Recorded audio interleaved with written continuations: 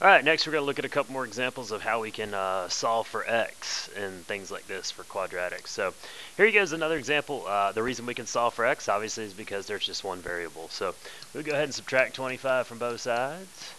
When you do that, you'll get 9x squared is equal to negative 25. We'll then go ahead and divide both sides by 9. And you'll get x squared is equal to negative 25 ninths.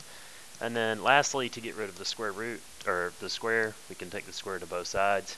Our answer, of course, like I said, anytime you're solving for x and you take the square root, your answer is going to be plus or minus. We do have a nice little radical here. So because our radicand is negative, we're going to have an I involved, so plus or minus I. And one of the properties of radicals is a nice little quotient rule, which says that you can take the square to the top and the bottom.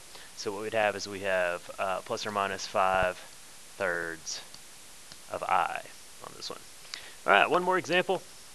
Again, we can solve for x in this right here.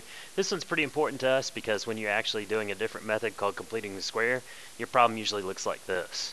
So we can solve for x because there's only one. There's no sense in us multiplying it out, setting it equal to 0, and using another method. As long as you just have one variable, you can solve for that one variable. So we'll take the square root first. And we get plus or minus the square root of 6. If I could have simplified that, I would need to, but obviously square root of 6 is not a perfect square, nor are there any perfect squares that go into it. And then lastly, I will go ahead and add 2 to both sides. So I get x is equal to 2 plus or minus the square root of 6. So that's it.